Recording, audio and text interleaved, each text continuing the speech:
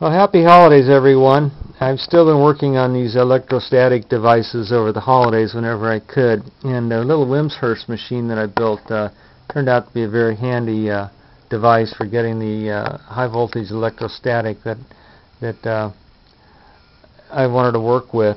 And I started working on these vaned electrostatic motors like what Laser Saber has shown.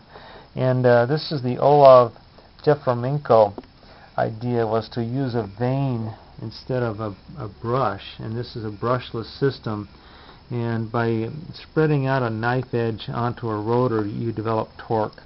And Laser Saber's motor is beautiful and runs wirelessly, so I thought I would try to learn how to build one of these types of motors. And I've got this one running off of this Wimshurst here, and it takes high voltage to make this go. It's not very efficient, it's not very well built, but it was step one in my process to build one of these vaned brushless electrostatic motors. Let's see if I can get this to go. I have to turn the crank and hold the camera away so the camera doesn't stop with the high voltage. Let's give this a go here. Sometimes it starts, sometimes it doesn't. There it goes.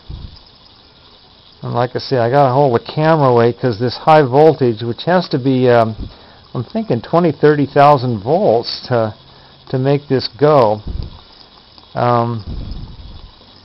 on my setup. Now, Laser Sabers, I think, works at a much lower voltage, but this little thing I built takes a lot of voltage.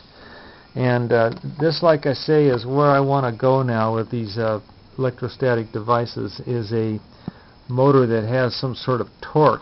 It also has to have bearings. Thanks for watching.